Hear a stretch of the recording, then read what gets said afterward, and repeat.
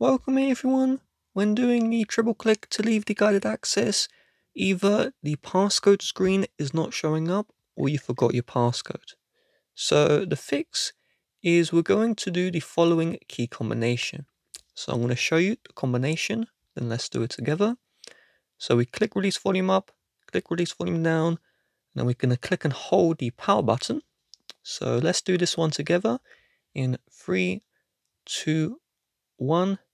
Click release volume up, click release volume down, clicking on the power button. Keep this one held down until we see the Apple logo. So you shouldn't see anything on the screen because of the guided access. I'm also going to cover how to prevent you from having to do this every single time. So when we see the Apple logo, great. If you have an older iPhone, that key combination is different. So on iPhone 6 and older, power and home together until you see Apple logo. iPhone 7 series, power and volume down until you see Apple logo. So now we have access to the device. Don't touch the power button for now. I want you to open up the settings and I want you to just turn off the guided access. And if we turn this one back on, we can go into the passcode settings and we can set our own passcode.